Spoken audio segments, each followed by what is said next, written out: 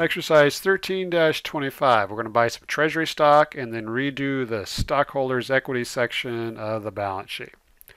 So, Southern Amusements Corporation had the following stockholders' equity at the end of November. On December 30th, Southern purchased 200 shares of treasury stock at $15 per share. So our first requirement is to journalize the purchase of the treasury stock. All right, since we are purchasing treasury stock, which way is cash going? Is cash going up or cash going down? Cash is going to go down, and we have to list debits first. So since cash is going down with a credit, I'm going to skip the first line.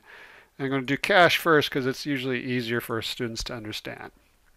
So how much did we pay for this treasury stock? We bought 200 shares times $15 per share gives us $3,000. So I'm going to copy and paste that because a debit is the same amount. And what are we purchasing? What are we getting out of this? We're getting treasury stock. So remember, treasury stock is a contra equity. Contra meaning it's opposite of equity. Equity increases on the credit side.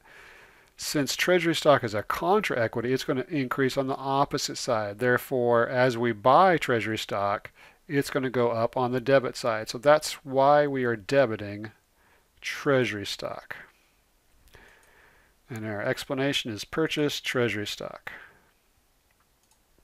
Check the answer. Fantastic. So now I'm going to move this window over. So now what we have to do is prepare the stockholders' equity section of the balance sheet. Assume the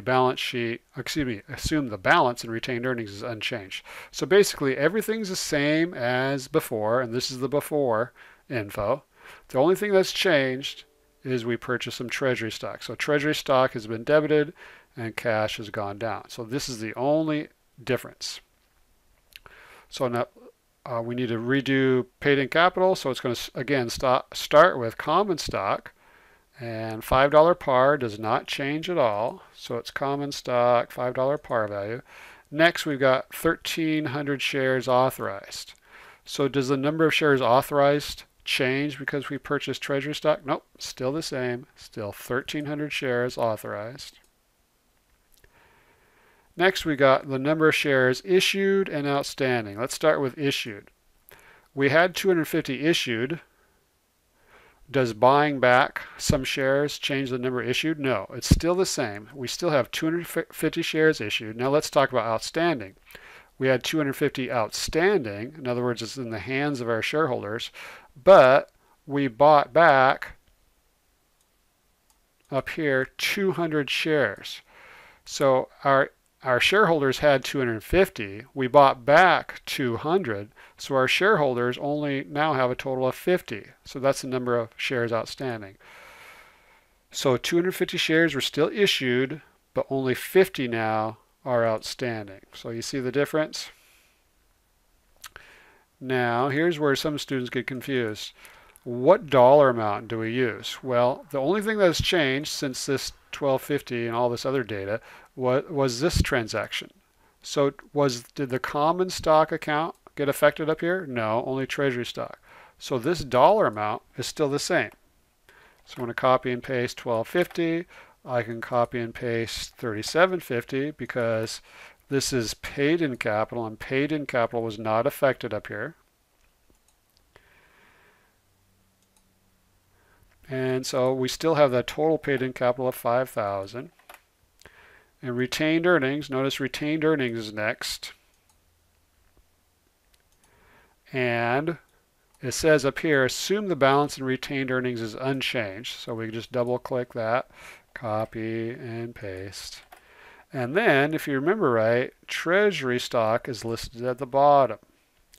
Now the question becomes, is it listed at cost or par value? It's always listed at cost, so we can keep track of any gains or losses on it.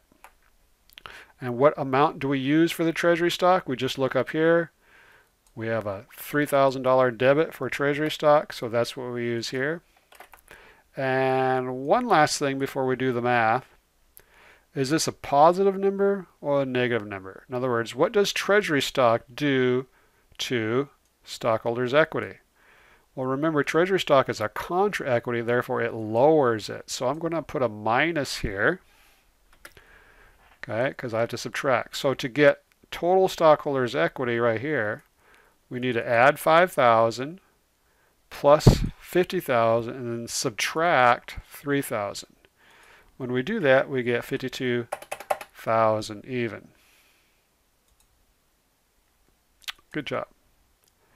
And then the last thing they're asking, how many shares of common stock are outstanding? Well, remember, we had 250 outstanding.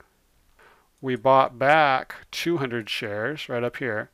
So take 250 issued, subtract 200, and there's only 50 shares outstanding, which means in the hands of our shareholders. And of course, we already calculated that amount up here, but they just want to re-emphasize that you understand how to calculate the number of shares outstanding.